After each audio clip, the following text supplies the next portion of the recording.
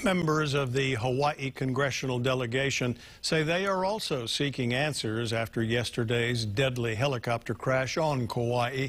Max Rodriguez reports. Congressman Kahele and Congressman Case sharing their condolences to the families who lost loved ones in Tuesday's helicopter crash on Kauai.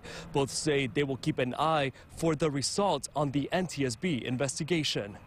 Congressman Ed Case says there are a lot of questions related to Tuesday's helicopter crash on Kauai. My number one concerns right now is what happened, why, and how can we prevent it from happening again? Because each one of these losses, we've had many losses and fatal accidents from helicopters, whether they be military or tour helicopters, way too many over a very recent period of time, just the last couple of years. Congressman Kai Kahele says he shared his thoughts with the base commander the morning following the accident, learning the helicopter involved in the crash is the same aircraft he rode last year while visiting constituents on Ni'ihau. It does cross your mind that it could have been you in the helicopter, and again, just shocked and really sad for the families and the base. Kahele is also a military and civilian pilot and says this type of accident is rare.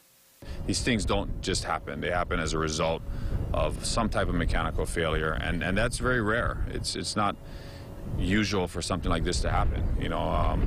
These aircraft, especially the Sikorskis, are solid workhorse aircraft, and they've performed time and time again. And so something like this is going to have to be looked at very carefully.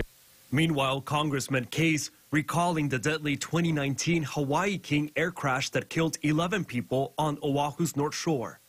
And now, Tuesday's helicopter crash, urging the FAA to adopt recommendations issued by the National Transportation Safety Board. The agency that is responsible for the regulations, for the controls, is the Federal Aviation Administration. And in the area of tour helicopters and small planes across our country, it has not accepted many of the NTSB's recommendations following fatal crashes. Max Rodriguez, KHON News, working for Hawaii.